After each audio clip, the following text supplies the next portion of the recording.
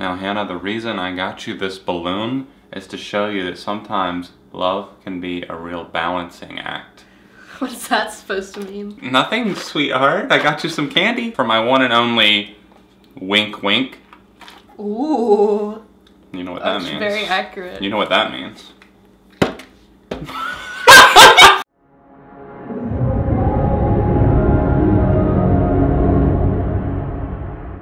What's up, everyone? Welcome back to my channel. Today I'm joined by John from ARTV, my lovely boyfriend. Aww. And today we have a special video for you guys. It's Valentine's Day related because today, of course, is Valentine's Day.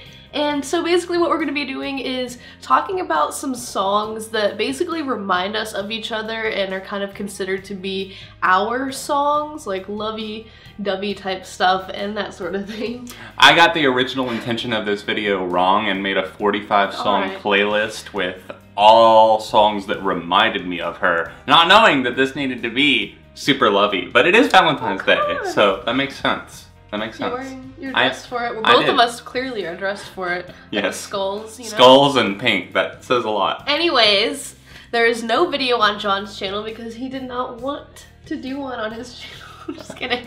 But yeah, so just enjoy. Make sure to leave a like on the video, and there's a lot to get through here. So let's just get into this.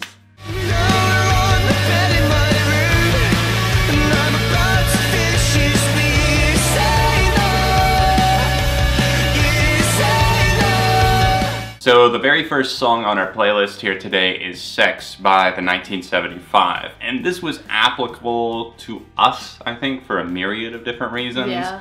And it was, I think, in the initial stages, us just kind of thinking there were too many barriers to get through for us to ever work. Way before we were like actually dating or anything. Right. We were, I guess, like a thing for a few months. And this was definitely one of those songs that was like super relatable if you take a look at the lyrics.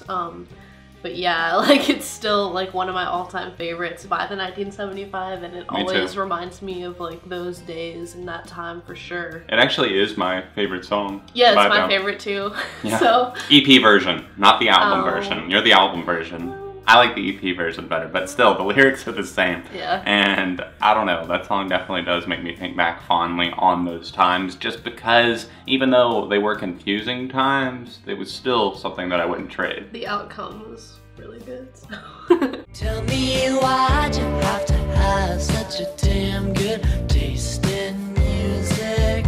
So next up we have Lose It by Swimmers, and I've talked about this song before, but I just wanted to talk about it again because it's literally so spot on when it comes to us. It's basically about like kind of falling in love with somebody and just you can't get over it because like it makes it even worse that you can't be with them because they have like the best music taste ever. And you can see that in the lyrics. And this was one that came out kind of not that long after we started talking. They released they re-released the album with the bonus tracks. And that was one of them, and I was like, oh my god, it literally could have been written by me. The glasses get pulled down and she's looking close and like, oh, hey John. Why you got that good taste in music though?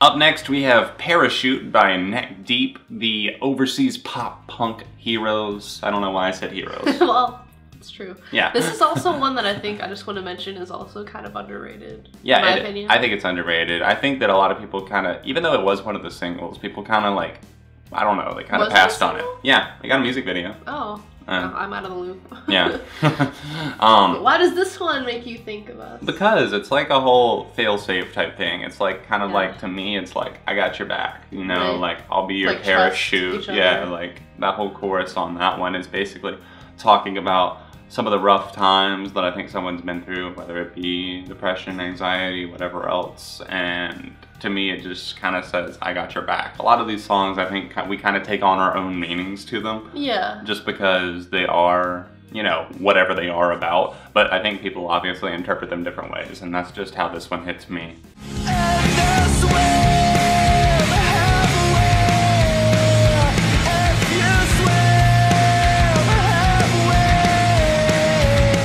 So this next pick is called Aqua Sun by Basement. Still a song that I'm yelling at you guys to go listen to because it is so underrated and this band are so good, but that's besides the point. This is like one of the first songs I ever like recommended to John, like really early on when we started talking. I like told him to listen to it and we both like would play this all the time together in the beginning, so that's always one that makes us think of each other. And also the lyrics in this one are really relatable. Dive into me and it, like, I'll meet you on the water there. Yeah, so it's just kind of like being far apart too, and it, like kind of doubting it also. Basically we're kind of like separated, whether it be a body of water or we're a massive land. Like with us, it's just there's something between us, but we can overcome it somehow. I'll meet you there someday, you know. So that's like really special, and honestly like that kind of got its meaning a little bit later for me too. Right, it didn't hit and you I was right like, at wow, first. this actually makes a lot of sense. At first it was just a song that we both loved, but then I think we paid more attention to the lyrics. On. And I think for me, my specific memory that I have tied to this is right here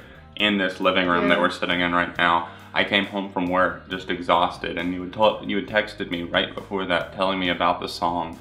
And I came home and I played it on this TV. Like I went and searched it on YouTube and played it right there. And I remember texting you and being like, this kicks ass.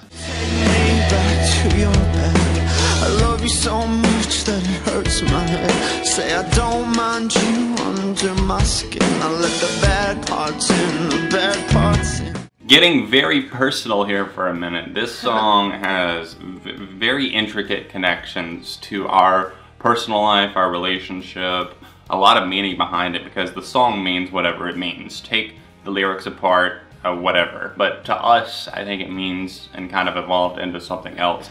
Dig Ouser by Brand New is this song where there's very intense feelings and emotions going on. It's dark. It explores kind of sadness, I feel like, in a way, because not knowing exactly maybe where you stand because you have these intense feelings or where they're going. Like being unsure too, and that's like kind of what we were feeling in a way. Right. And this song just obviously is very emotional. Right. And a quick little story, this is one of like the first songs that we were listening to together. And when I first came to visit him, first time ever, we were listening to that record, I think on vinyl, weren't we? Yeah. And laying right in here again. When that song came up, we were just sitting here in the dark, like laying on the couch, like that was all we were doing, just sitting there listening to it. And that song just like always opens up like so many emotions, and especially back then, because we didn't really know how we were going to continue making things work. Yeah, like we were dating, but you know how it is like really early in a relationship, it's not like super serious yet. But this is the song that I literally was like this close from telling him I loved him the first time. So it's really special. It happened that day, I think. It happened the next day. Or the next day. I said it first anyways, but she almost said I was literally about to say it because that song just like, oh my god. I could tell. I could feel your energy. Like you wanted it. I literally like was in conversation and trying to tell you, but I was like, I don't want to be weird. Therefore I got to be weird the next day when I dropped it. It also has a couple of lyrics in there that I really like and found to be pretty relatable and applicable to us. Me too. One of them obviously being I love you so much that it hurts my head, and take apart your head. Take me back to your bed. Yeah. Just like feeling like apart from each other because we had just started this long distance relationship and it's hard, you know? Right. So this is one of those songs that kind of got us through that. I only wanna talk to you. I only wanna talk to you now. I only wanna talk to you. I Only Want to Talk to You by The Main is the next one that I picked out. This one pretty much says it all in the title. Yeah, but, exactly, because we're kind of doing these songs in order for this whole video and playlist here, in the sense that like we're showing kind of evolutions and progressions within the relationship, exactly. And I Only Want to Talk to You, obviously, is I think a show of dedication, like where it was like, all right, it's like confirming that like, we're the only, this is my person, right? Basically saying like, all right, like nobody else is on the table, it's just right, me and it's you. Like no matter who you hang out with or whatever, like at the end of the day, it's I want to come back to you. I want to like end my night with you. I want to talk to you. Right. So it's kind of. And like during those times too, I think the line, the only thing I'm really sure of is I'm unsure of almost everything. Yeah. That one, too, was, even though this song came out later, it makes me think back. Yeah, but it makes you think back. It makes me think back to that time. And just realizing, I think, because at first, like, there were so many reasons where I would be like, it's not gonna work, or I don't know how this is gonna work long distance, what am I doing? But this, I think, reminds me of, like, how I felt the reason why I wanted to keep coming back, because you were my person. I've never seen a smile that can light the room like yours. It's simply radiant, I see it more with every day that goes by. You Had Me at Hello by A Day to Remember is a very old song, and this is one that I obviously discovered like long ago. Me too. But this is another one that just kind of reminds you of that person as well, like even later on. It's just kind of a cutesy little song, like a love song. It's pretty simple, and I don't know, it's always one that I really liked, and I could never really relate it to any of my relationships until now, so that says a lot. But there's like I think there's a line in this song that says, would it be okay if I took your breath away? So it's kind of like, can we take this risk together? Not breath. Took it. Take the breath right away. She lives, she breathes, she's beautifully unconventional. Hannah argued with me on this pick for making the list. You were like, why is this one here? Because I mean, she's not as familiar with the song as I am. And it's a nice short little song, beautifully unconventional. you need to remind me of like, what do the lyrics actually say? Hannah, she lives, she breathes, she's beautifully unconventional.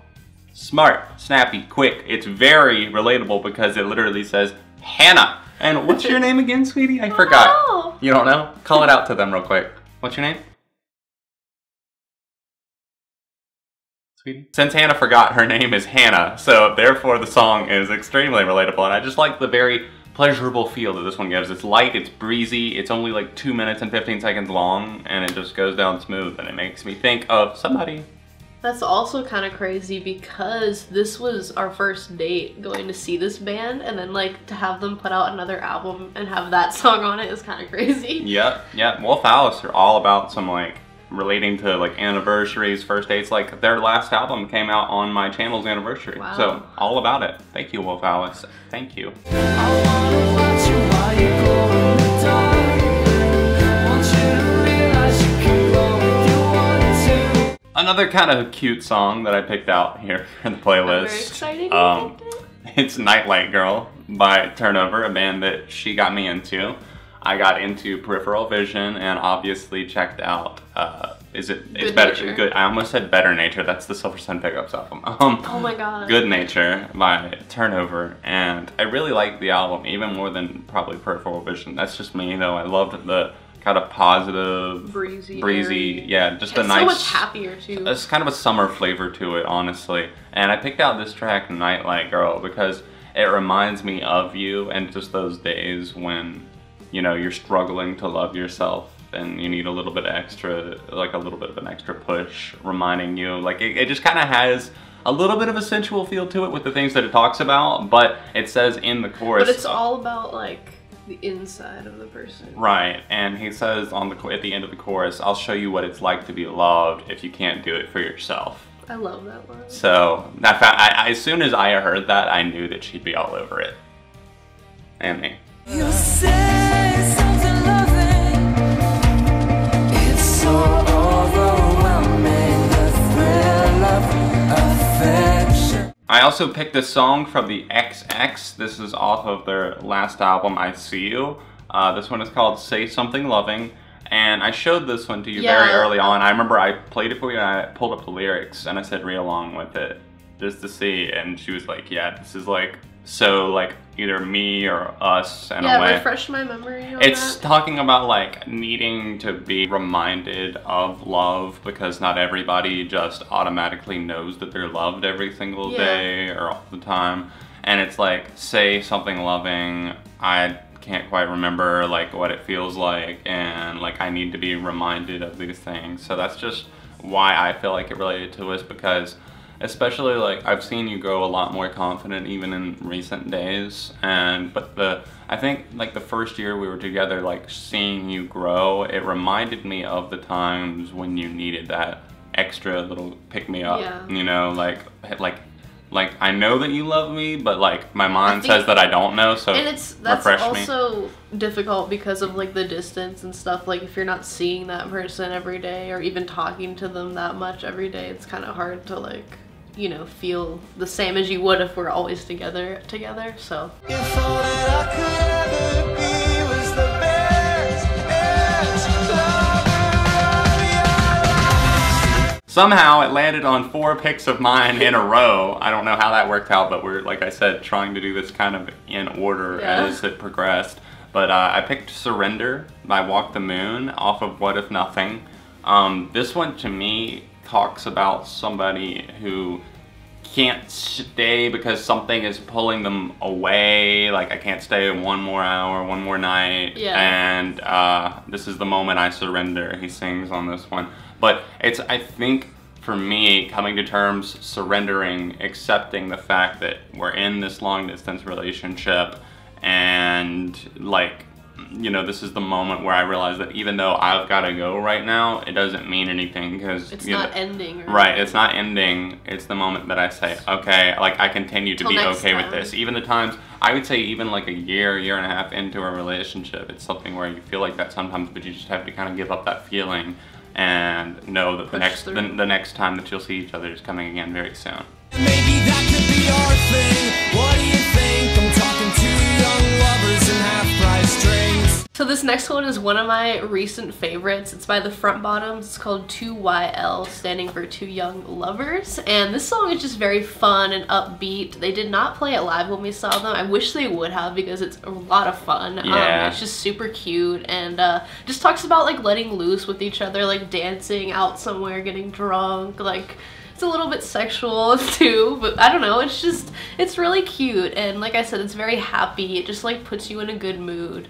And I think there's also a line, it says, I could fight the rain clouds in your life every day, every night, and I just think that's super like applicable to us just because like we're there for each other and like we bring each other up and just try like to, if we're like down and kind of like dealing with depression or something, then it's easy for us to lift each other up. Yeah, so that's one that I always really love. Yeah, and it reminds you of all the times that I like got drunk and danced in the living room. Yeah. No one's gonna love you more than I do.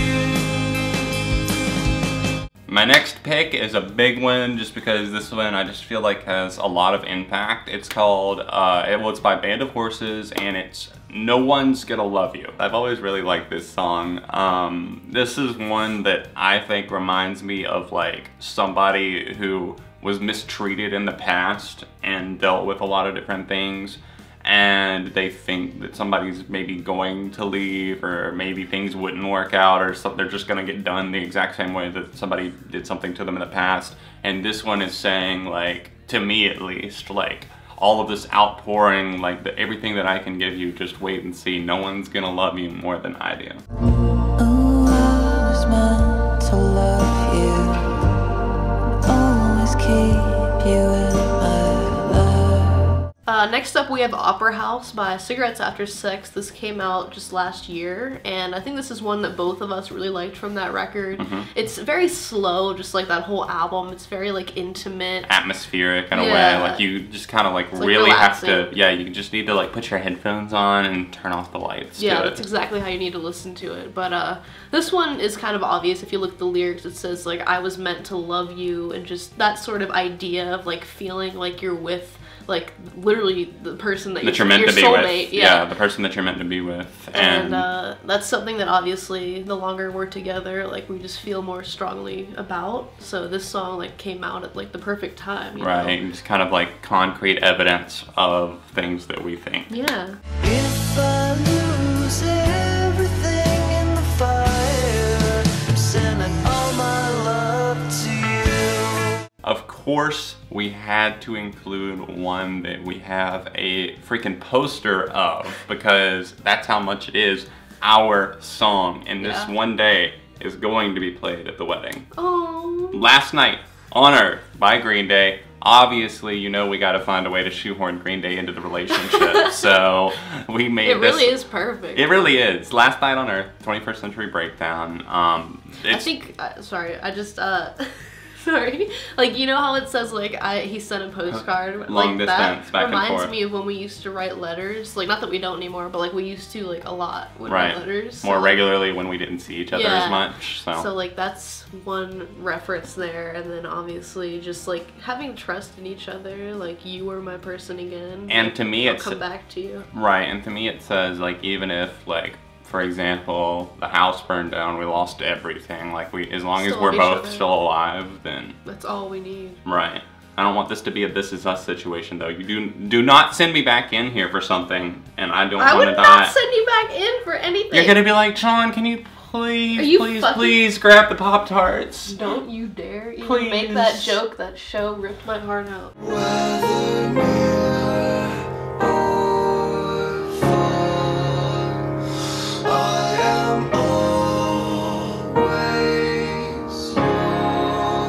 Alright, so last but not least is one that literally makes me cry now. Back when it came out, it didn't, but it really hits me now. It's The End of All Things by Panic! At the Disco off of Too Weird. And this is obviously the song that he wrote for his now wife. It was actually their vows, his vows to her, so that's like really special. And if you just read the song, it's really simple and it's kind of short, but it's so emotional. And I love the line in particular that says, whether near or far, I am always yours. And that just always gets me.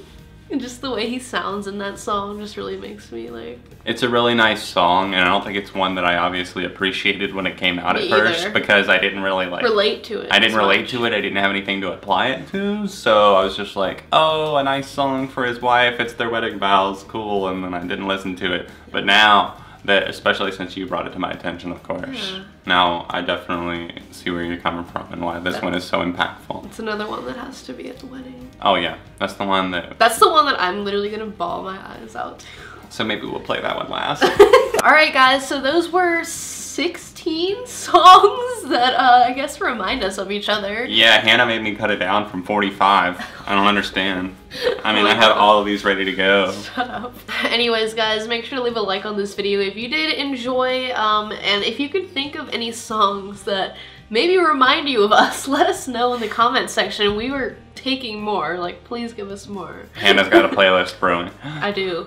But anyways, happy Valentine's Day. It's not that deep, so don't be one of those people that posts like all miserable because you're single, because it's really not that big of a deal. Valentine's Day is a holiday created by Hallmark Cards in 1947 because... That was probably literally you before you were dating me though. Maybe.